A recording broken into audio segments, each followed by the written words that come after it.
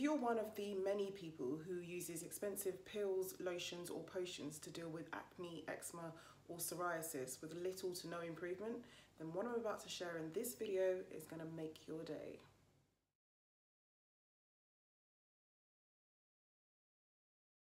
Hi, I'm Leah and this is The Thrive Practice, a shiny beacon in a health landscape mired by confusion and misinformation. According to the British Skin Foundation, 60% of Brits currently suffer or have suffered at some point in their lifetime with a skin condition, and a whopping 70% currently have a visible scar or skin condition that affects their confidence. Acne, psoriasis and eczema are some of the most common inflammatory skin conditions.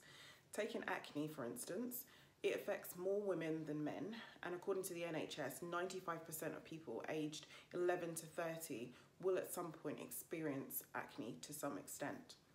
Most people experience acne in puberty, and it usually lasts up until the mid-20s, but private clinics have recently reported a 200% increase in the number of adults seeking specialist acne treatment.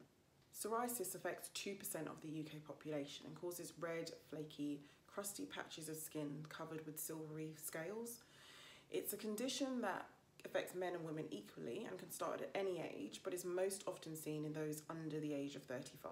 Around 1 in 5 children and 1.6 million adults live with eczema in the UK, and for many of these adults, they've experienced the condition since childhood.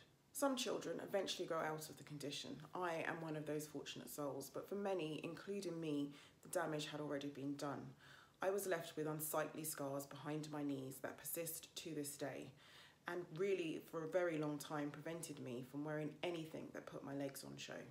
And eczema can seriously affect the daily lives of sufferers, with 58% reporting that the condition affected their personal relationship, over 70% feeling depressed as a result of the condition, and 73% saying their social lives were impacted. So what's the gut got to do with any of this? Well, the human body is a highly interconnected system. Everything is connected, and a healthy, happy gut is connected to everything with less than 6 degrees of separation. Which is why healing the gut very often solves these problems.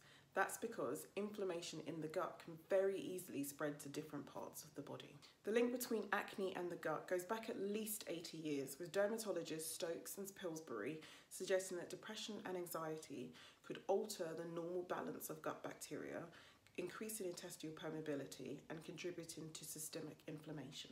Researchers have since gone on to find distinct differences in the microbial diversity of people with acne and those who do not have acne.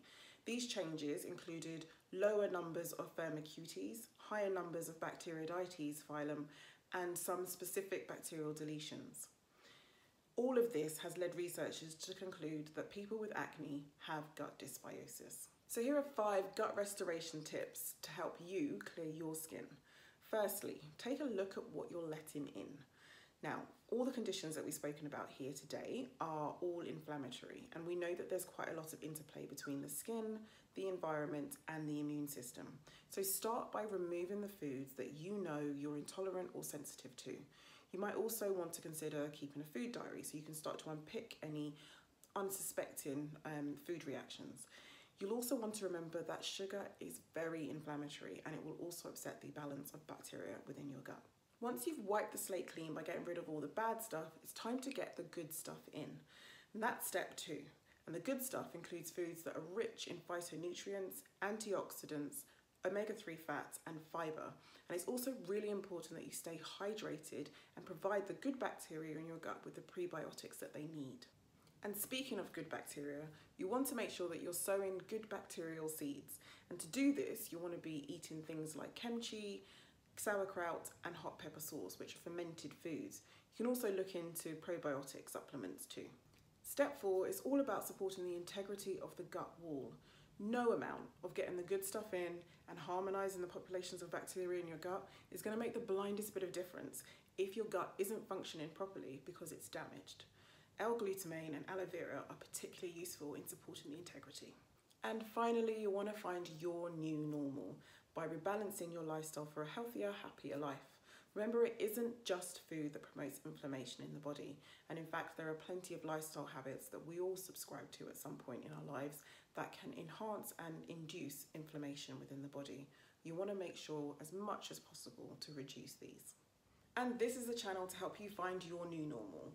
We're all about health improvement, science fact, and lifestyle hacks to make healthy living a breeze. And if that sounds right up your street, then subscribe and hit the bell so that you're notified whenever we release a new video. If you want to know more about inflammation in general, gut inflammation more specifically, and how it can spread beyond the borders of the gut, then you'll want to watch this video. But for now, thanks for watching, and I'll see you on the next one.